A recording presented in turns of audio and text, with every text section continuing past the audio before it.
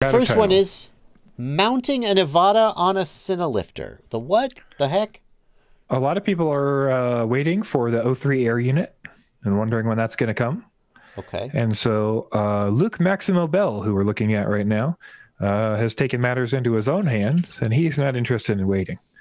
So he took apart an Avata and put it on a Cinelifter. Oh, he didn't literally mount an Avata. He took the air unit out of an Avata. Correct. Yeah, okay. He goes through all that. You know, he kind of teases at the beginning, but then he shows all the breakdown process and how he does it. And yeah, he gets basically the shell and the air unit part onto the Cinelifter, and then get some shots with the Cinelifter. It's a pretty cool project, pretty neat idea, and a lot of people are antsy for the O3. So this is another way to get similar kind of video, probably. Yeah, I mean, we assumed that it's basically the same video. Oh no, battery communication error. I wonder why. No GPS module. I wonder why. Critical low battery. I wonder why. Yeah, all this stuff. It's still working though, isn't it? It's still working. Yeah, it does work. It just doesn't do all the feature stuff, but it definitely works. Slick. Well, you did it, Luke. You were the first, as far as I know, to do this. I hope it was worth it. And very cool. Next up, a Mavic Mini flew above Mount Everest. Okay. Yeah. Again, it's barely news. We're just tossing the story in to let you know that they think this is the highest they've seen a drone fly as far as like a commercially purchased drone. And yeah, it flew at the top of Everest above the peak. So nice. It's kind of neat that they got a Mavic 3 to fly that way. They had to do some customization to get it to fly up there. Sure. Some securing of the batteries and heating and a lot of different things they had to do, but kind of neat. And DJI has been advertising that, so we want to let you know that they did that with the Mavic 3. So that's pretty cool. Mr. Steele went to. I don't think he summited though. Yeah. All right. Next up, this is going to get us a copyright right here. This is Major League Baseball footage. We're not going to show this footage. I don't want to copyright bullshit. In fact, it's probably safe yet, since I froze the footage. Why don't we just talk about this one? And there's a link in the video description. What happened, Blunty? I'll try and scroll to a. So as we would expect, has happened, and it continues to still happen. More drones are flying on the fields at games, and this one was at a baseball game. Oh, drone! Oh, a game is being there. It is. There's the. So this is how I'm going to get around copyright. There's that drone. Oh, hey! Don't point that thing at me. Looks like a Mavic to me. I don't know. I think it's a Phantom. Oh, what is it? Can we even tell what that is? Yeah, Mavic Mini, it looks like to me, I would say. Cool. So yeah, another drone way to go, dipshit. Baseball games. I think this is going to keep happening. We probably won't tell you about every one of them, but we've had a series of them in the last few months here. So yeah, I don't know why it keeps happening, but it definitely does keep happening. And I imagine stupid people will continue to do this, unfortunately. It's the same reason you turned off comments on your YouTube channel. It's very true. Yes. Dipshit. We gotta freaking interrupt a baseball game.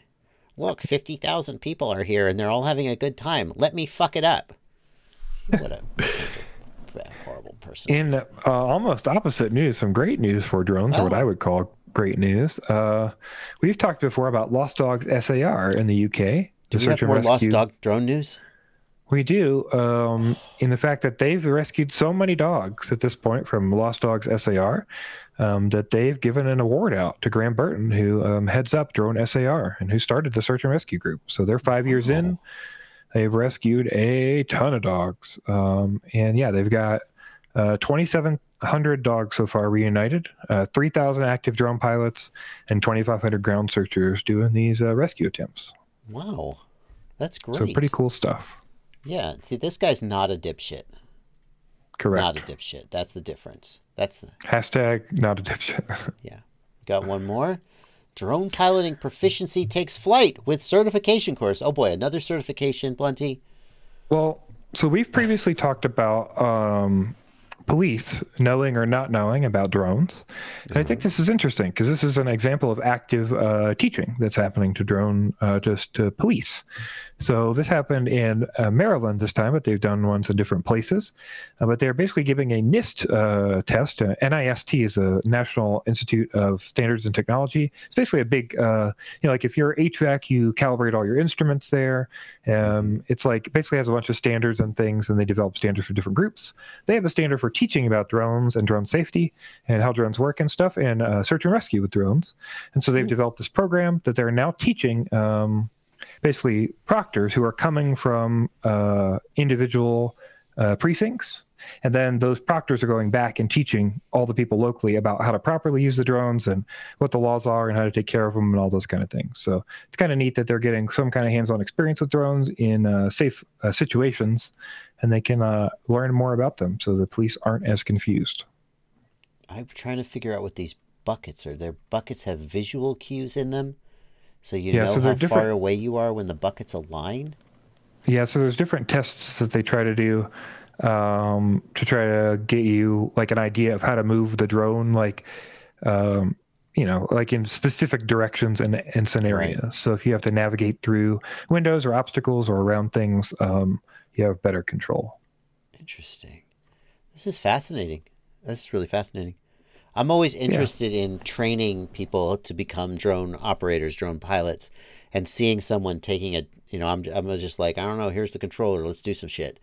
But seeing someone take this kind of a structured approach is actually really fascinating. That is... oh, no, there's one more. Is there one more? One more.